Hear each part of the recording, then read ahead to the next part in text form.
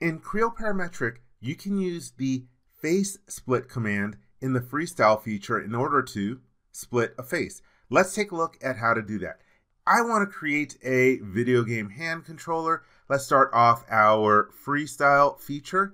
And as usual, I will go to the Shapes drop-down menu to select my primitive. I will start off with a sphere. And now that I have the sphere started, let's unclutter the screen by turning off the datum plane display. And I will use a command that I showed in a previous video. I want to break this up into 3 sections. So I will select one of the horizontal edges. Then we can use the edge split command to break this up into 3 sections. I want 2 splits. Let's click on that.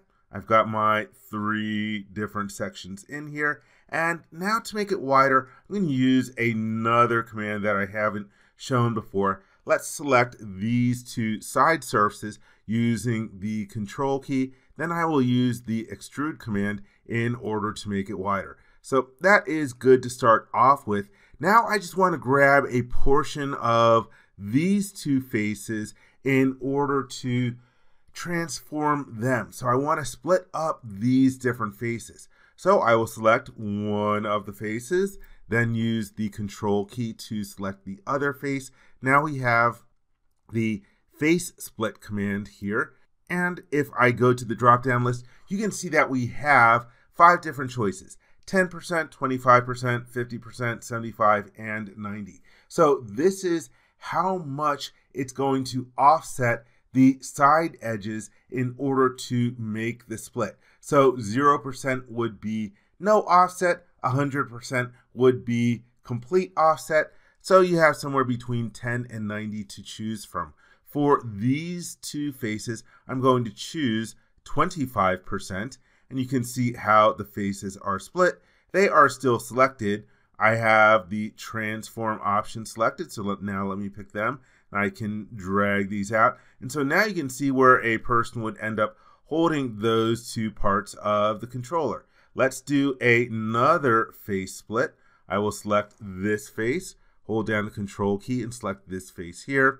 And for these 2 faces, I want the resulting center face to be even smaller. So I'm going to use a bigger percentage. I'm going to do a 75% split.